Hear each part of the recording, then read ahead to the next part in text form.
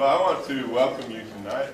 I'm Jack Holland. I'm a professor of pastoral counseling at Emmanuel Christian Seminary. So welcome to you from Emmanuel Christian Seminary. I want to first of all recognize Calvin and Nancy Ross, who have generously funded this lectureship. They do so in memory of Calvin's parents, Walter and Mardell Ross. So we join you tonight in remembering your parents, and thank you for your generosity in funding this lecture. It's my special privilege to introduce our speaker tonight, Dr. Kyle Colvett, who I think is probably pretty familiar to a lot of you in the medical community. This is our first encounter with Dr. Colvett at Emmanuel, and it's just been a really delightful opportunity to meet him and to learn some of his perspective. He did a wonderful job in the lecture yesterday, and so we look forward to his time tonight. Dr. Colvett is the Director of Oncology Services at Johnson City Medical Center. He's been elected President of the medical staff 3 times. He also has extensive ministry experience, has taken a number of medical mission trips, has written many peer-reviewed articles as well as chapters for textbooks. So well qualified. We so much appreciate what he has been bringing to us. Tonight he's going to be speaking on the topic, worthless physicians when comforters move beyond their role. So please join me in welcoming Dr. Colvett.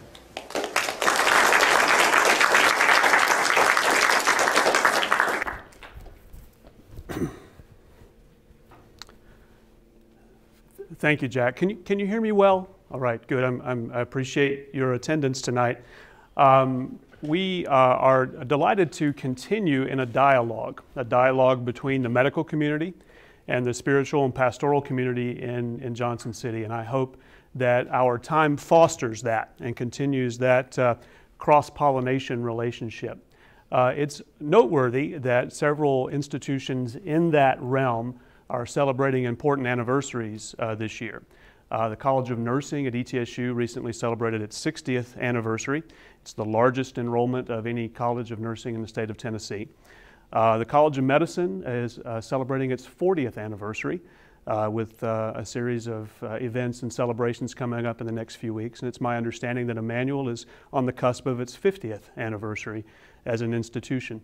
And with that commentary, we recognize that each of those and the allied relationships with the hospital system, the other programs at the university, with Milligan College, that we have a presence in our community. And I think a presence of scholars and people with particular talents requires and provides a responsibility in service and presence. And it's my hope that lectures in pastoral care and the dialogue around those fosters those ends to make life better for the people in our region. So I appreciate your attendance tonight.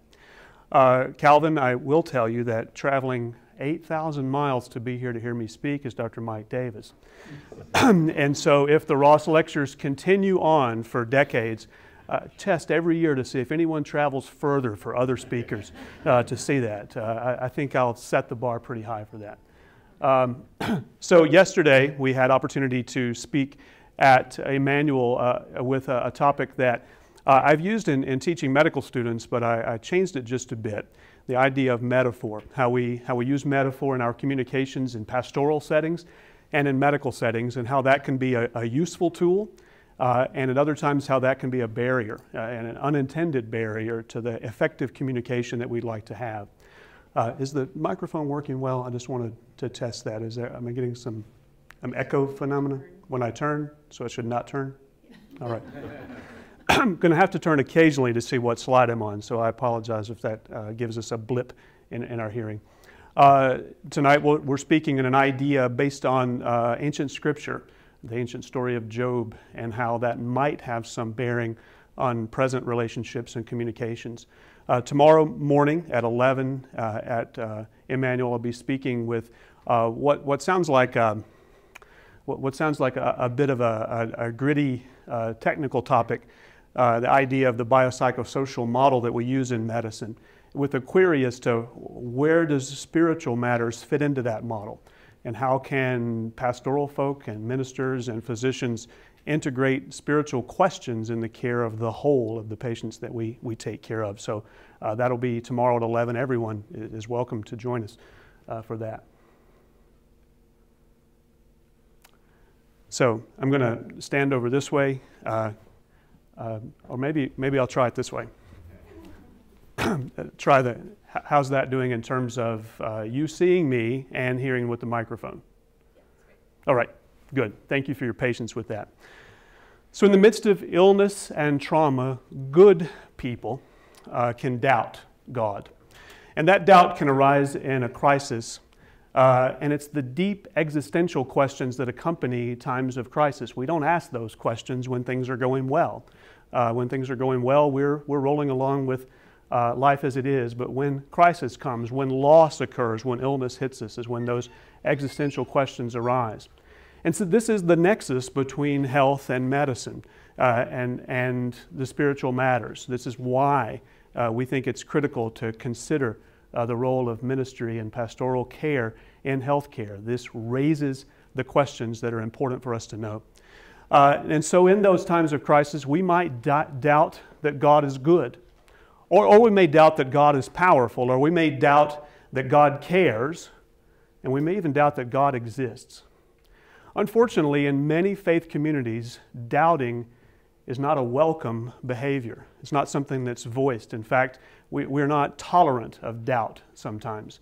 The kinds of communications that we make, intentionally or unintentionally, squelch doubt, even though it's there, and it may be welling up in the hearts of the people around us. And so the book of Job gives us pause and gives us reflection to consider just what role does doubt play in the believer, in the person who's struggling, in the seeker when times of crisis arise. The pastoral response to that struggle is at the heart of a confessional response to illness. The story begins, there was once a man in the land of Uz whose name was Job, and that man was blameless and upright, and one who feared God and turned away from evil. The story begins in a place long ago and far away and hard to find on maps. And the query is, what application does this story have to me? How am I like Job, who lived long ago in a place I don't understand? But what we do know is that we're told from the beginning. There's no mystery as to Job's quality and nature. He is described in full, a man who's upright and blameless. Now, if we believe and work in a very direct, mechanical way of understanding the universe, then upright and blameless people will have great lives in which good things always happen to them. And by the corollary, when bad things happen, we can assume quite quickly that maybe there's something not so upright and not so righteous about that person's life. If we believe that system, and if that's the way that the universe operates, whether you're a believer or not, that recompense comes directly in proportion to the behavior and quality of the person, then Job's going to have some serious questions for us. Because as the story opens, the accuser, the prosecuting attorney character in our story, sometimes called Satan, goes to God and said, "Sure, Job loves you. Sure, he's your favorite, but everything's going great for Job. What if the quality of Job's life changed? What if the circumstances surround him changed? Then what would happen? I propose a test." And the test begins. Now, if indeed the association between righteousness and success, and we'll define that any way you wish, is a direct one, well then I suppose that God's most favorite people in the world today are people like Warren Buffett and Bill Gates. And some of his least favorite are seminary students and medical students who are deeply in debt. If that is the mechanical association we'll make. But in Job, the question is deeper. I'll have a few art selections for you tonight in the story of Job. This is a statue by Mestrovich. There's the character of Job in a painful position. Hard to recognize a human there in the pain that he expresses in a closer view as he cries out. Because what happened to Job was he was wealthy, The story lists the oxen and the sheep and the cattle and the wealth that he has and the family that he has, and he loses all of those one after another. And then, as if that weren't enough, his own health fails him. He develops boils, a terrible circumstance where he is in great agony and pain. Now, Job was blessed because he had friends. He had people who cared about him. And his three friends, Eliphaz the Temanite, Bildad the Shuhite, Zophar the Naamathite, gathered together to find him. It may be hard to find those places on the map, but the story is that it's not so nearby. There was intentional effort necessary in his three friends to get together, to hear of his calamity, and to decide to go be with him. It was a presence, in the presence of someone who's suffering, that they chose to do. And here we can praise Bildad and Eliphaz. Here we can claim, if I could have friends like that, who leave their homes and travel great distances when I am in terrible circumstances.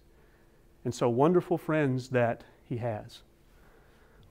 Now, when they saw him from a distance, they did not recognize him. The last time they saw Job, life was good. Health was the way it ought to be. Children were running around and the cattle were happy.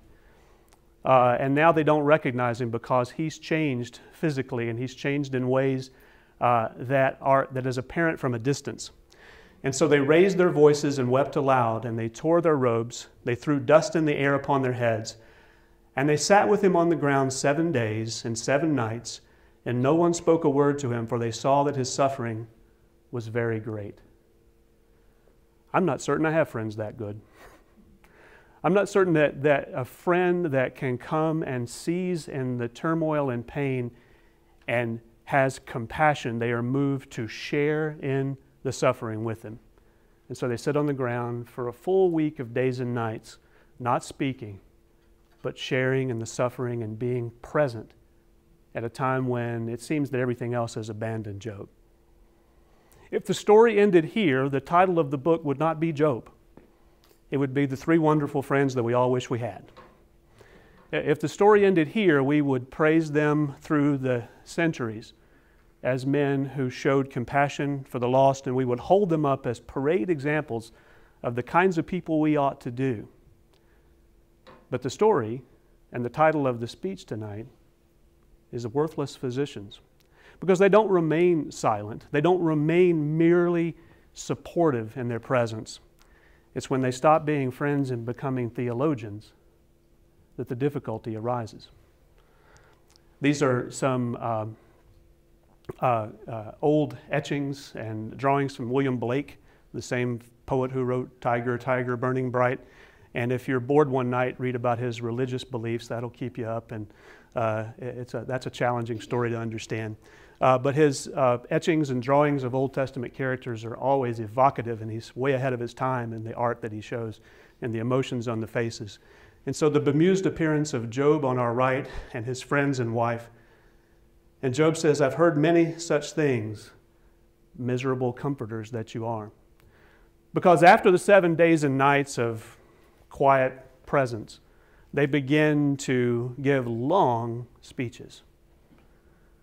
The book of Job is both prose and poetry, and these speeches go on for chapters and chapters.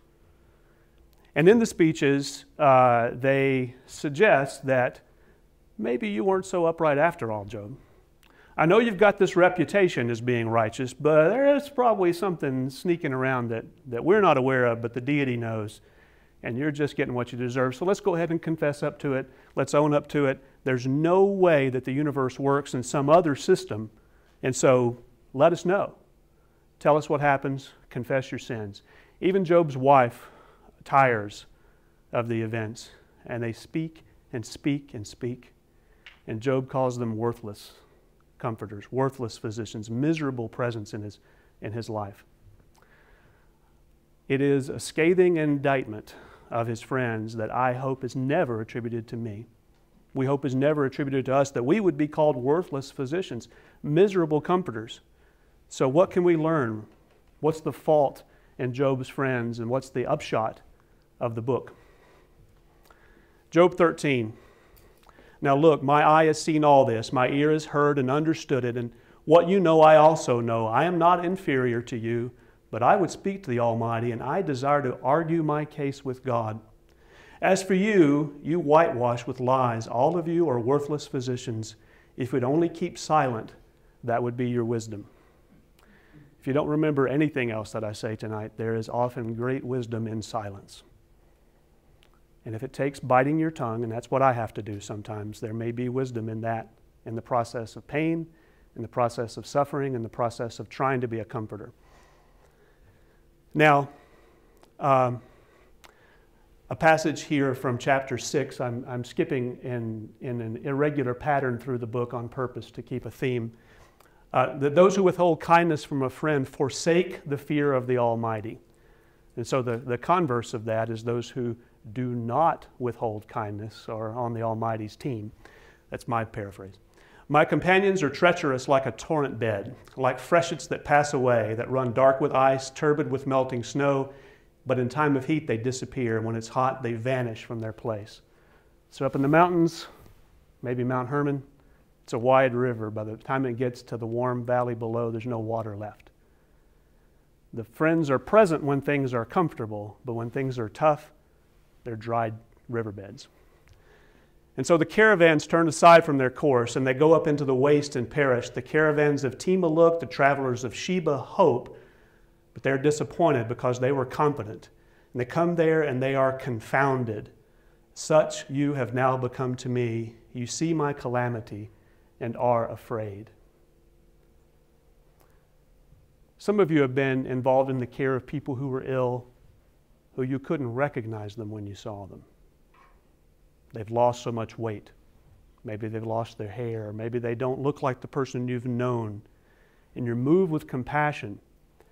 But there might be an element of fear in that. It's frightening sometimes. It's alien to see someone you know be ill. And Job recognized something deep in the response of his friends. They weren't so much worried about Job after a while. They were worried about Bildad and Eliphaz. There was fear in their own hearts because sickness scared them.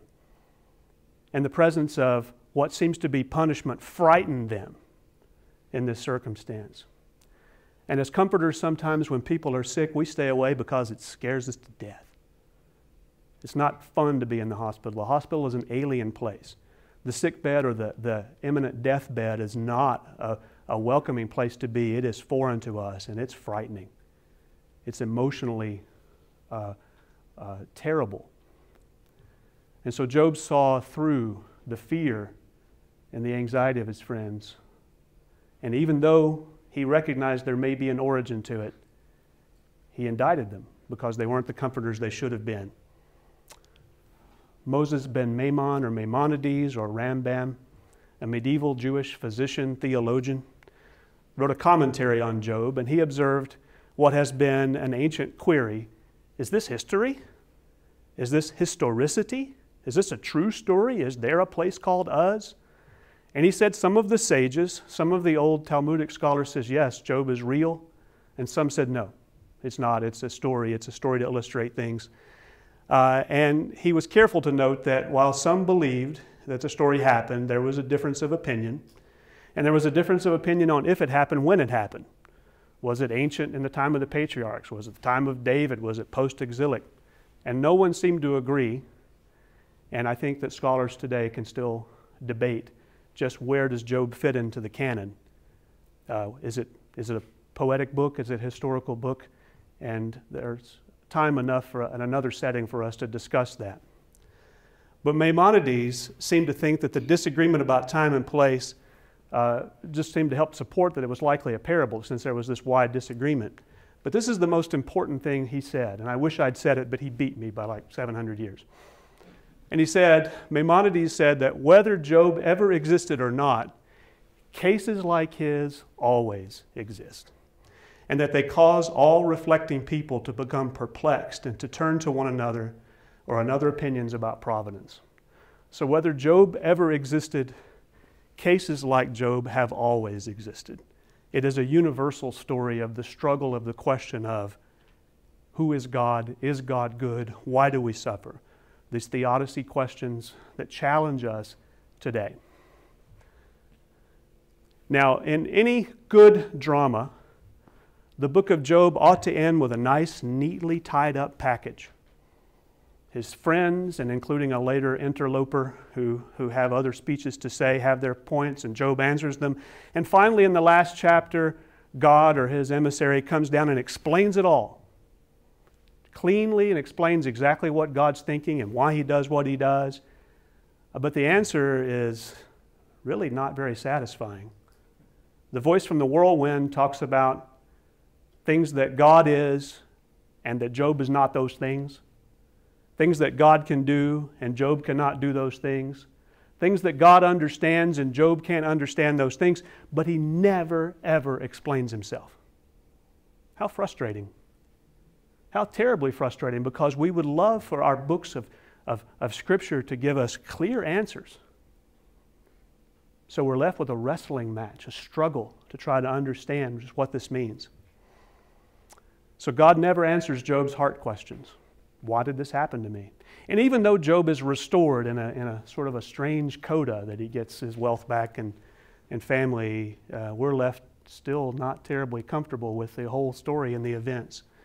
And his struggle can be a model for the eternal struggle. Job becomes an everyman, a universal application, just as Maimonides said. So illness and injury and the associated suffering are, I believe, the crucible of faith, that place where the heat is applied and physical change happens.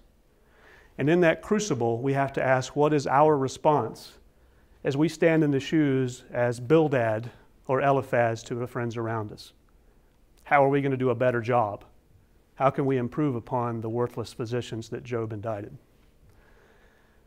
There have been a number of books written on these issues. These are just two.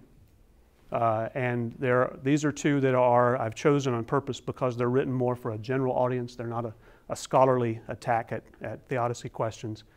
But they raise some wonderful points. Both Yancey and C.S. Lewis in the last century have asked about pain and why does this happen to us. C.S. Lewis, the Oxford Don, went through a long period as an agnostic atheist and came round to an unsettled but deep faith. Deep in the sense that he could write eloquently about it, but unsettled because he continued to fight it. This was a continuing struggle. It wasn't a settled law that he says, oh, I get this, and from then on the rest of his life was no questioning. Now he said that we live in a universe that contains much that is bad. That's easily observed. And apparently meaningless. But at the same time, the universe contains creatures like us who somehow know that things are bad and meaningless. And he created us as creatures that recognize the injustice and the emptiness and long for something more. So God did not have to make us this way. God could have made us like fish, swimming around and not noticing much of anything, but he didn't. So why is that? Why is that in his apex of creation, the human being, that he left us recognizing and naming that is suffering and that is injustice and that's not the way things ought to be? That recognition that there was a difference between justice and injustice, between fairness and unfairness, is part of that quality of the eternal, that image of God that we're made in. And so when we are encountering suffering, when we're encountering things that are injustice, we name them for what they are. And we cry out not, how could a God do this? But a God who created us allows us to see that and name it for what it is.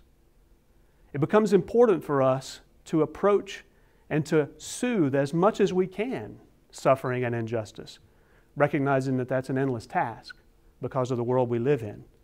But in working against injustice, in working for fairness, and working to ease suffering, we are claiming a right order in the way things ought to be by our Creator. So Lewis said that the outrage we feel at injustice and that cry that wells up within us has been put there by God, and the only reason we recognize injustice at all, that we can even define such a thing, is that we've been created with a God-inherited need for justice, just as we have an inborn need for love and for meaning. So in other words, these are primarily God's questions inside of us, the whys. And God's placed these questions in our hearts because He wants us to ask them. And so that means that doubt and uncertainty and questioning and struggling with these questions is not the antithesis of faith, but it's rather faith working its way in a universe that's full of absence of meaning. So doubt is the expression of a healthy faith in this setting. And so questioning is not an immature phase to get out of. That's only for the teenagers, and once we're past that, we're settled. And it's the hallmark of a mature faith. And when we attempt to explain away these questions, we actually shut off the part of us that cries out for compassion and justice. And when we do that, we shut off a big part of what it means to be human. To continue to fight with the ideas of injustice, to continue to have turmoil about why suffering happens, is the worshipful process of faith acting itself out in the world. Philip Yancey talks about having students who came to him struggling with faith and trying to understand, is God real? And he broke into sort of two camps of agnosticism. He says that he challenges these students who are struggling to find a single argument in the classic Bertrand Russell, Voltaire, David Hume crowd. By the way, I went to David Hume's tomb in Edinburgh, and he was not a believer, but his sister was, and so there's lots of Bible verses all over his tomb, which is kind of, she got sort of the last laugh there. Or the so-called new agnostics, like Richard Dawkins and Christopher Hitchens. And Yancey challenges these students to find a single cogent, coherent argument in these critics of faith and belief that God has not already put in His own Scripture. So books like the Psalms, Job, Habakkuk, Lamentations, these cry out of, why are you doing this, God? This doesn't make sense. Why are bad things going on? Please make yourself known. Please explain yourself. So ancient people have struggled to understand why God does what He does and to understand this. And in this doubt is the working out of that struggle. Yet modern day people, we seem to know much better than the ancient prophets, because we believe that any doubt is to be not tolerated, to not be welcomed, to not be spoken aloud, to be kept hushed. So we're not very doubt tolerant. It is not coincidental that whoever ordered the Psalms placed Psalm 22, my God, why have you forsaken me?" right before "The Lord is my shepherd, I will want for nothing." The polar opposites of, "Why are you abandoning me, God?" and "God, you are always with me." And that's the human experience of doubt. That's the human experience of not just year to year, but sometimes minute to minute. And when we're faced with great suffering, when we're faced with things that are incomprehensibly terrible and awful, we may be all of the above. We may be one moment doubting God's goodness in His existence and the next moment praising His providence for us. And that's okay. Lamentations chapter 1. All her people groan as they search for bread. They trade their treasures for food to revive their strength. Look, O Lord, and see how worthless I have become. Is it nothing to you? All you who pass by, look and see if there is any sorrow like my sorrow, which is brought upon me, which the Lord inflicted on the day of His fierce anger. Colvett, the famous Ecclesiastes, vanity. Everything is vanity. I've looked under the sun high and low, and all is vanity. That's in Scripture. This is not in the rebuttal to Scripture, where faithful people write everything they know that's favorable and good and happy and bright about God, and then the other guys get to write a second version. This is right there in our own Scripture of people struggling with the Creator. Habakkuk, read that on your own. But the same struggle, it happens. And the people who've seen suffering, who've lost their nation and have lost their identity, where's God now in these circumstances? So I believe that doubt ought to be acknowledged as a normal part of faith. It ought to be something that we speak aloud. And so people have actually bought into what I believe to an unbiblical idea that a person's faith is as strong as they are free of doubt. In other words, those who have no questions and no doubt, that's the paragon. And the people who are struggling are somehow weaker. and less important and have a lesser role in our Christian and our other faith communities. So accordingly, believers feel a need to suppress doubt when it happens. They don't bring it up. And if you're in a pastoral care situation for people who are sick and suffering or who have suffered loss, they will not likely tell you the doubts they have in God's goodness. They will not likely express verbally that they're uncertain of God's very existence, because we have created these competent communities, happy with platitudes, quick with a Bible verse, but sometimes missing those core, deep questions of existence that the ancients knew we struggle with. So, in the beginning, Job's comforters were good, but then they failed to listen to his own heart's anguish. And when things didn't work, when their platitudes didn't work or their advice didn't work, whose fault was it? It's Job's fault, obviously. He's not hearing us. We said the good things, remember what we said? And they all sort of agreed among themselves. We've given him all the right advice. Some people have seen different philosophical schools and the different speakers, and whether that's true or not is not terribly material to our time tonight. But they tried all of the arguments and all of the ideas, and they fell on deaf ears because Job is in pain. And they think their platitudes are the right thing. And the modern-day Bildads among us, the modern-day Eliphaz among us, could go to people who are pain and suffering and speak the platitudes and are shocked that they're not comforted. They're amazed that that didn't work because I told you the right thing to say. Job told them that all of their advice was proverbs of ashes. That was his statement about their long speeches, proverbs of ashes. Not terribly substantial, nothing to build upon. And so here's some proverbs of ashes you may have heard or may have even spoken yourself. It's all in God's will. Now, I realize that there are people in faith communities who have a very deterministic idea of God as the micromanager of every event. And in that school of thought, in that concept of the universe, everything is in God's will, and very little is left or nothing is left to the events of laws of nature or human behavior. And in that sense, they believe that's a comforting thing to say. It's in God's will that you have this cancer. It's in God's will that your infant died. It's in God's will.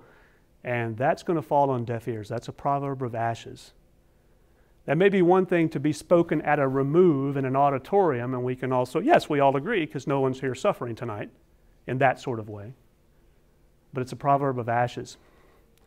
Sometimes God does things to get our attention. That makes the deity an awfully mean guy. If it requires killing babies to make us appreciate things or to develop faith, that makes him to be a terrible exchange rate of what it takes to get our attention. God needed an angel. Besides being quite horrible theology about what angels are, it sort of gives like God's precedence over the life is to make us dismiss our grief over someone who dies.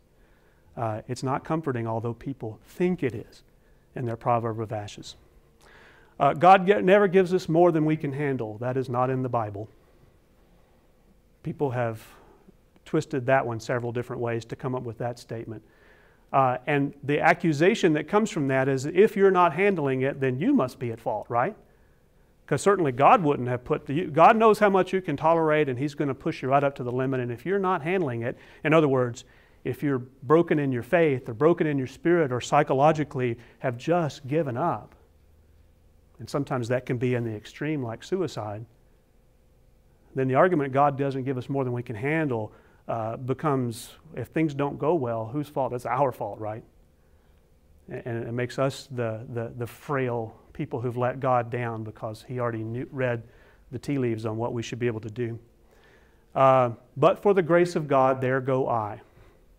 Now, I realize that's spoken sort of proverbially sometimes, but try to avoid that one. Because it makes the implication of good things happen to good people and bad things happen to bad people, that direct mechanistic way of looking at things. And it's okay to be grateful and it's okay to be appreciative, but it also tends to diminish the humanity of the person you're referring to. bad things happened to them, they didn't have God's grace. But thankfully I did, because God loves me more. I'm one of His absolute favorites. I must be living right when something favorable happens to us. I realize, again, we say that lightly and tritely, but I would suggest that you avoid it, because it is suggesting that direct mechanistic relationship that I don't believe happens. And I don't believe it's healthy to communicate that, even inadvertently.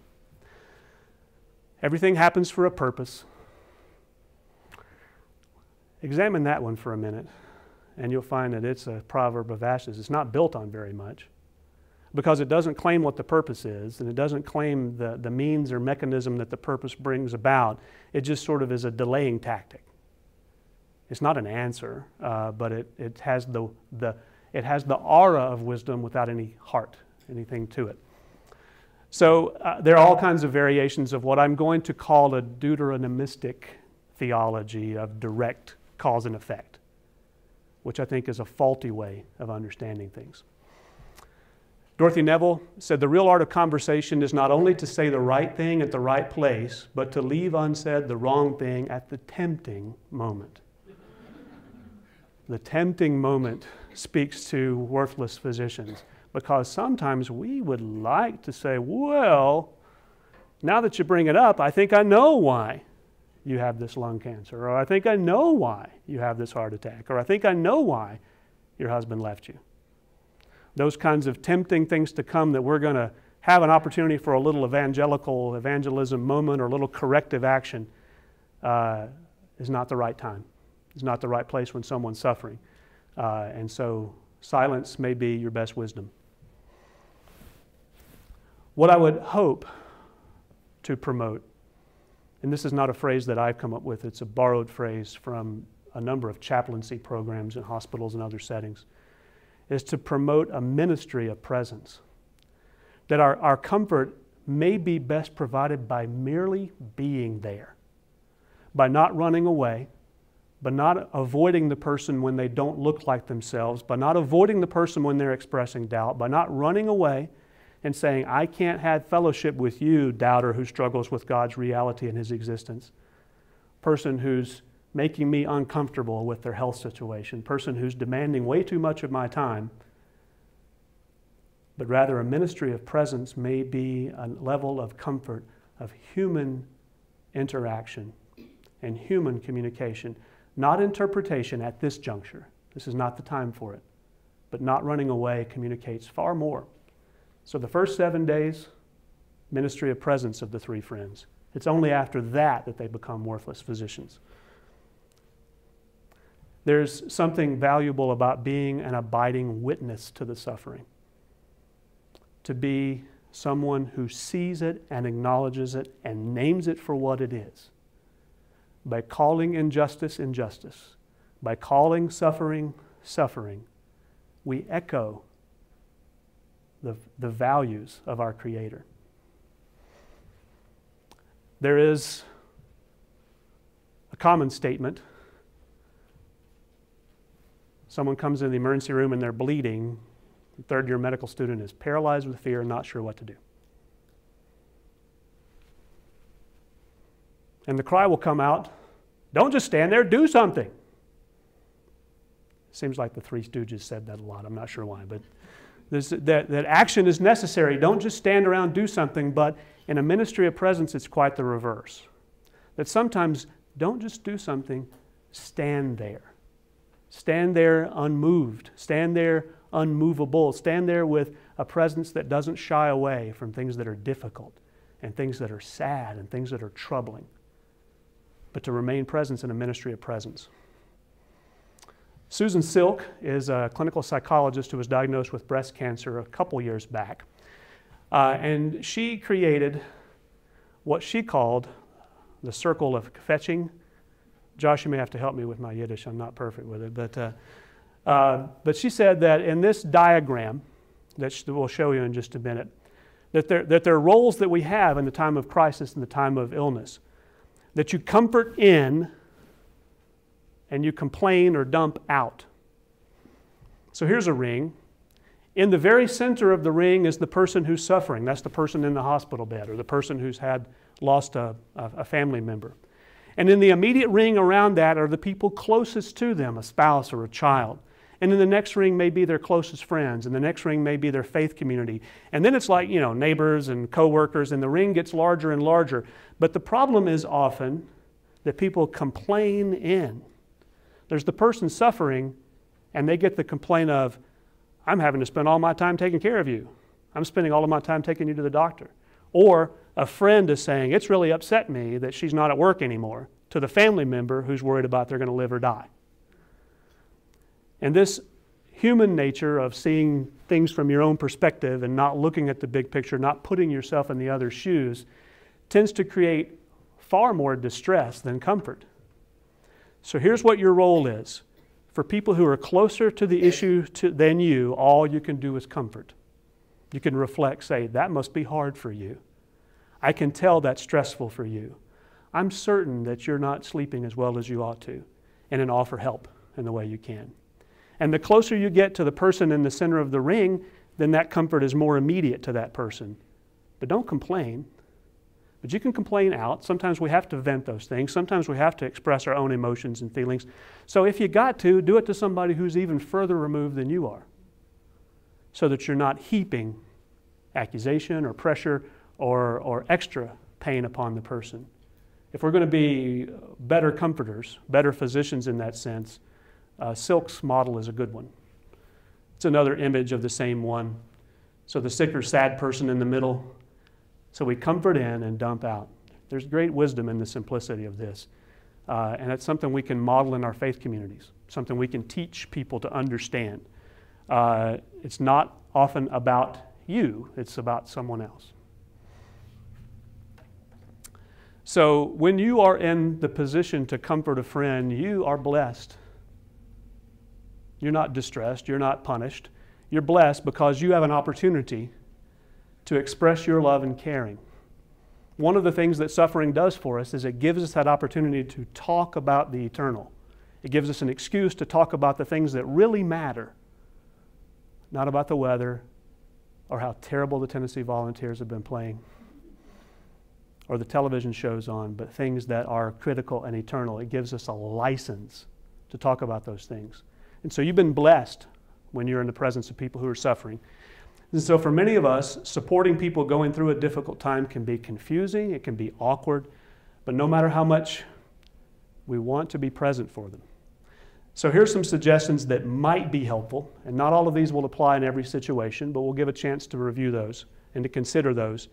Just some ideas on how can we be better physicians and not a build-ad. So be present emotionally. And so it's hard to do this sometimes because it's stressful, but to consider yourself a repository, a vessel of love and accepting, to be present for that person. A ministry of presence communicates that you're willing to be there and not run away. It is true, though, that you're going to have emotions. The closer you are to the person suffering, your emotions will be real, and understand that and take care of yourself when you need to. This is not the time, however, for professional reserve. Sir William Osler, a wonderful physician and influential teacher, talked about the physician's equanimitas. He should have equanimity. So in times of stress, and he sort of had that sort of pseudo-Victorian Canadian way of looking at the world. And he said in times of stress, the physician should be of even keel and demeanor in all circumstances, that nothing perturbs him. And so the desirable physician quality of a prior generation was imperturbable, so that you communicate calm in a time of crisis. Love Osler, but that's a bad idea. It's okay to get upset if you're a doctor. It's okay to cry when you're emotional. It's okay to sometimes go, I'm not sure what to do. Don't dismiss your humanity for some bizarre ideal of what a physician ought to be. Listen to their story. So storytelling is part of our region, right? The Jonesboro Storytelling Festival and ETSU has storytelling. Being present to listen to the story, even if it's recounted multiple times, validates the pain and suffering they're feeling. And recounting it allows the person to work through it in a way that sometimes comes to realizations, sometimes comes to acknowledgement, and can create a more peaceful circumstance for someone. So listen to the story, even if it's the third time you've heard it. Even if sometimes the cast of characters is always painted in a little different light from the perspective of the person suffering. That's okay. Listen to the story. Keep your personal stories to yourself.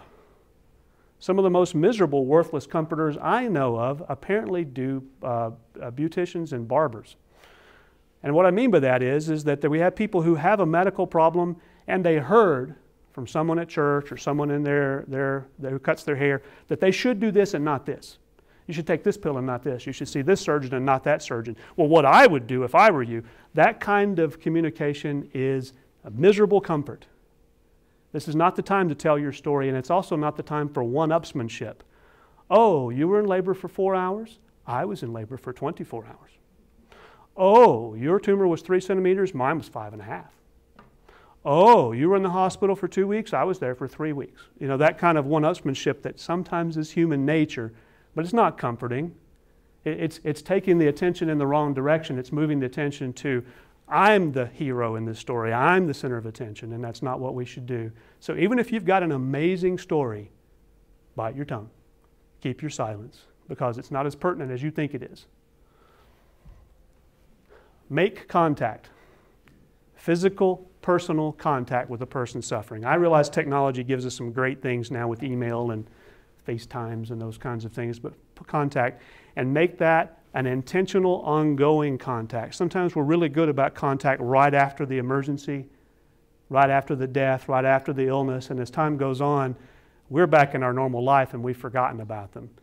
I talked to the pastoral care students today. There's an element that you've got to count your sheep to know who's missing and who have we not contacted lately and who have we not actually engaged with. So make contact. You probably really don't know how your friend feels. So don't say that. It invalidates. If you say, I know how you feel, you're telling them, quit talking about it. Don't tell me about your suffering. I already know. I got it, I know.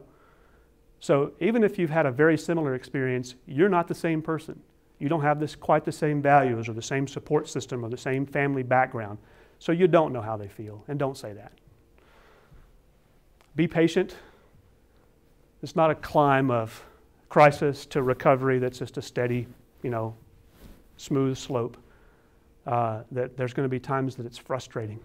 There's going to be times when it's taxing, and there's going to be times when you're exhausted and when you don't see anything getting better and you go, why am I doing this? Be patient. Healing and recovery takes time. Rally support. This is especially true for people in pastoral jobs. If you are the pastoral person, the rabbi or minister for your congregation, everyone else will be delighted for you to take the role as the person who visits the sick. If you take on that role, they'll be happy to let you have it. And they will consider themselves to be participating. We pay her, she goes to the hospital, we are participating in hospital visitation as a church.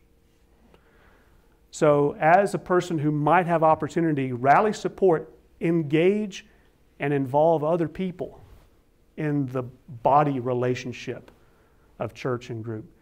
You're going to give them a job to do, but you're going to be making the body healthier to look after one another. So rally support.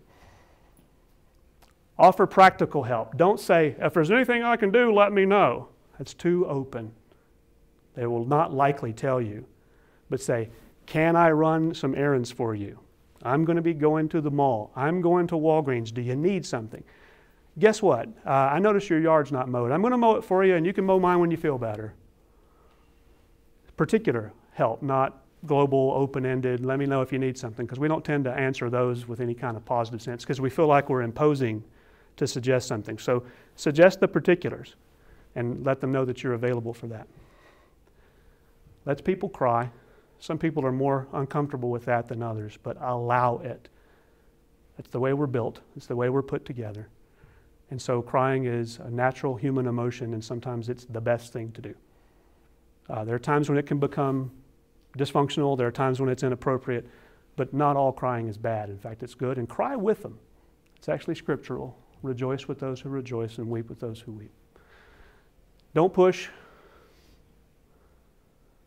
and be a buddy. I think one of the problems with Job's friends is that they saw themselves as his counselors, his superiors. And Job actually said, I'm not inferior to you to be instructed. So when you go to help someone, you're not the senior partner in the team to provide help and to be the counselor and to give advice. Be a peer. Do something where you are equals. If it's a pastime or something fun that you can do, a presence together where you are in the same plane in terms of your relationship and dynamic. That's much more healing than someone who comes in an official role or in a superior role. So I will take care of all of this for you. That's not what's often needed. Check in over time. Encourage basic functioning. So pay attention to nutrition and rest and clothing, and this is obviously applicable in some situations and not others. Take care of yourself. This is the thing we tell medical students, Mike, is that in a time of a cardiac arrest, check your own pulse first, then check the person's pulse. And there's a little bit of truth to that, is that you're not going to be much help if you're panicked. But take care of yourself, because the caregivers are incredibly stressed in some circumstances of illness and loss. The caregivers also need comfort in a way that we can be better physicians for them. Beware of your own triggers. Every bad family relationship will be magnified at the time of illness. If there is an old hurt, or a mom always loved you best, or whatever that happens to be, it's going to show up. So if you're one of those people who has a trigger, I have two brothers and they can say the wrong thing and it makes me mad. So I need to be aware of that if I'm in a process of pastoral care and role or just friendship. You go, okay, he's probably going to say something and I'm not going to take the bait. So be aware of your triggers, because you're not a good comforter if you're bringing up old wounds and fighting battles that are unrelated to the acute problem. Get professional help on board. Don't try to be everything, all things to all people. Sometimes you need help with that. When I lived in Massachusetts, down the road from me was Rabbi Harold Kushner, a rabbi in Natick, Massachusetts. And I met with him a few times as part of the local interfaith community. And he wrote a famous book on why bad things happen to good people. He had a child who died at a very young age, and that tragedy led him to wrestle with those kinds of things. And in fact, wrestling was quite a good metaphor for what this is, to try to understand these ancient questions of theodicy. He said, is there an answer to a question of why bad things happen to good people? And the response would be to forgive. To forgive the world for not being perfect, to forgive God for not making a better world, to reach out to the people around us and to go on living despite it all. No longer asking why something happened, but asking how we will respond, what we intend to do now that it has happened. It's an idea of forward thinking. I could spend a long time talking about the value of forgiveness. And I would encourage local faith communities to do studies of forgiveness, because it has tremendous benefit in mental health and physical health and spiritual health. Forgiveness of all of the things that we harbor that are latched onto us, that keep us from being free to be the people we could be, is often because we fail to forgive. But this is always turning the crisis into a forward look, that in the wrestling and in the doubt, it looks forward. So wrestling with God, Rabbi Kushner's metaphor, that's an old metaphor. We talked about metaphors some yesterday. I will spend another time, that's not going to project well, but a poet by Rilke, translated into English, talking about wrestling with the things that he feared. Painting by Gauguin. Now, these Cape Breton women are looking on while Jacob wrestles an angel of the Lord. And what Gauguin was showing here is they'd heard this story in their sermon, and they're picturing it happening. That story of Jacob running away from Laban in the Mesopotamian area to come back to the land of Israel. And he's running away from a father-in-law who's not so happy with him, and he's also fearing a twin brother who's maybe out to get him all those years later. And in the night, the story tells, near the Jabbok River, that he wrestles with the Lord or an angel of the Lord all night. And they're fairly evenly matched, these two, and the wrestling goes on until an injury to his thigh. And Jacob, the heel grasper, continues and says, "Bless me." And he's given a new name. And one of the folk etymologies of that name is Israel, he who wrestles with God. That's certainly been the story of faith communities since that time, Jewish and Christian and Muslim and others, is that in our walk with God, we're wrestling with who is this, and why does he do what he does, and what does it mean for me, and why do people suffer, and why do bad things happen to good people, and also why do good things happen to bad people? That frustrates people even more sometimes. And so we become a community of Israel as Jews and Christians and others if we continue that wrestling with God. And so doubt is healthy. Doubt is part of faith. And we'll be better physicians and better comforters to recognize that when we doubt and when others doubt, this is not something to be shunned and run away from, but part of the faith journey that we all have. I appreciate your attention tonight. Thank you.